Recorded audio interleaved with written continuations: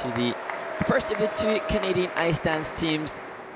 We had French ice dance teams competing back-to-back. Canadian ice dance teams now. This Aurea CINCON-DEBOUT and Earl Jesse CELESTINO.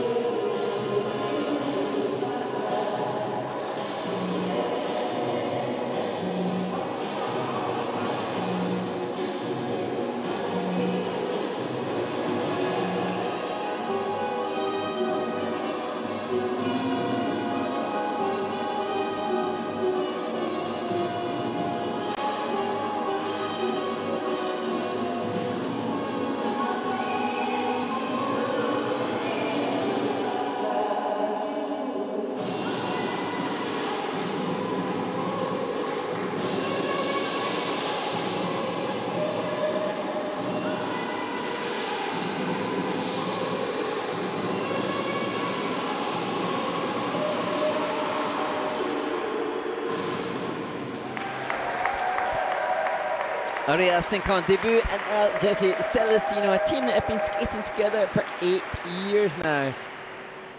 And coming into, I'm sure, the best form of their careers thus far. And great to hear that this rhythm dance was choreographed for them by Laurence Fournier-Baudry and Sam Chouinard.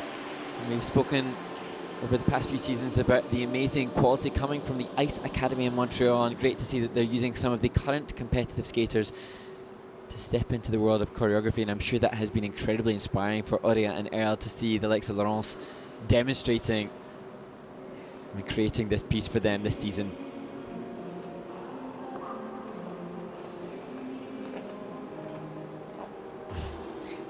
And we've spoken about the expressive capabilities of the ice dancers.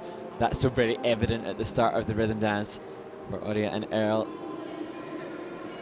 Here, right outside rocker, pushing the quality of the turn.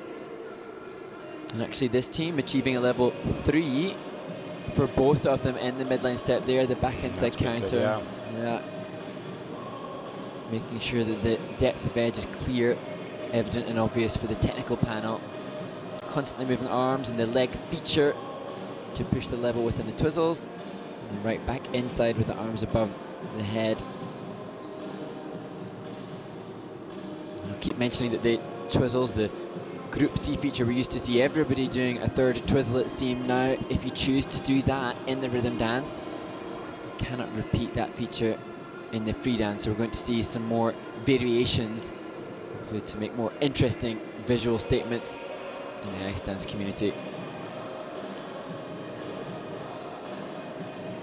And you can see covering almost a half of the rink within the rotational lift, which is the reason why that has had an extra point added to the level based on the grade of execution.